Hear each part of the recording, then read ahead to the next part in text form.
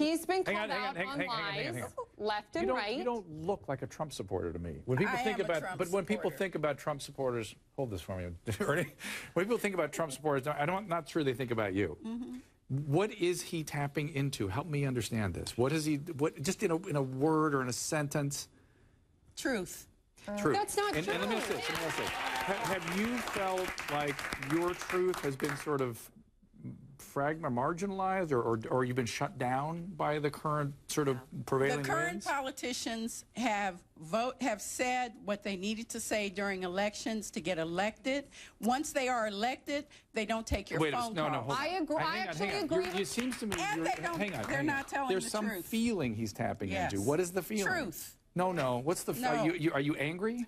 I'm angry. Okay, because, it's anger. Yes, okay. And what are you angry about? You're angry that you're not being heard and he's speaking for you, or no? I'm angry because we have been being lied to. Who? By whom? By the current group of politicians. Okay. They have been. Hold on. So the truth, you feel like you're hearing the truth from. I'm trying to understand. He's been caught on lies left and right. The woman that I stood next to, whose anger I could feel. I think there's this sense, when I think about as a clinician, when people feel shut down, which is what your anger was. Where are you? You're out there. There you are. Your anger has been shut down, hasn't it? Right?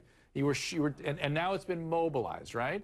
And there's something that happens in therapy is when you sort of bring out their real feelings. They get very enthusiastic about those feelings, and they look for people that sort of reinforce their sense of who they really are and what they really feel. I feel like Trump has sort of tapped into that. There's a lot of people that felt shut down, and now they're speaking up, and they're speaking up loud, and maybe it feels a little excessive. That's what happens in real life in therapy. It sort of feels like that kind of phenomenon he somehow has tapped into.